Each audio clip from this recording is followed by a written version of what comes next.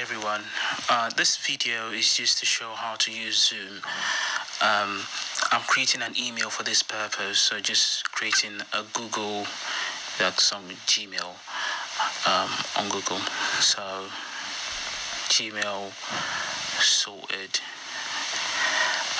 This is the same email I'll be using for my Zoom. So I'll register for Zoom. This I assume you don't have a Zoom account. So I'm just using May this month. Today's date, the 25th, and my year of birth. That's 1980.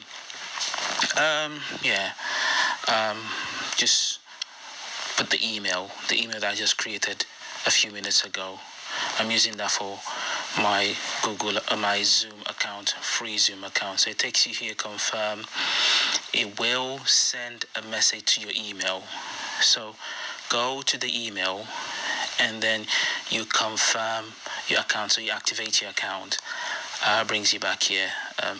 So this is the link to the class we're having. The link brings you here. We need you to fill this, your name, your email address.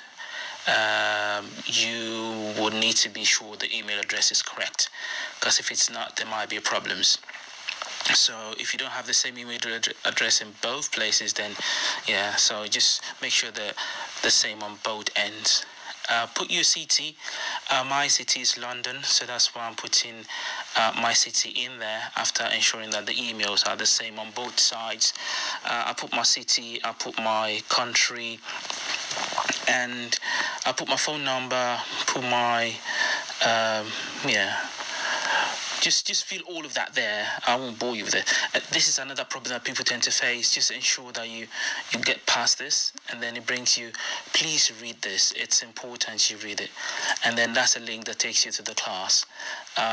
Like I said, it's important you read this information that gets sent to you. If you agree, then join the class. If you don't have to join the class. It's not compulsory. It's just a free class we're trying to help people with. So it brings you here. Don't join, sign in with the same email and the email address and the password you used for Zoom. So sign in.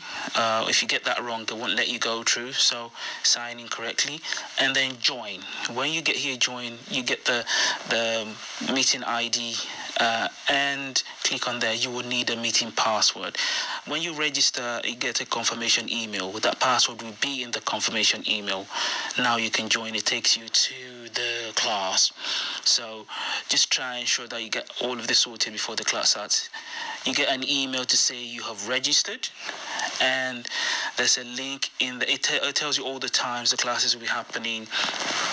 It tells you just read through the email really, and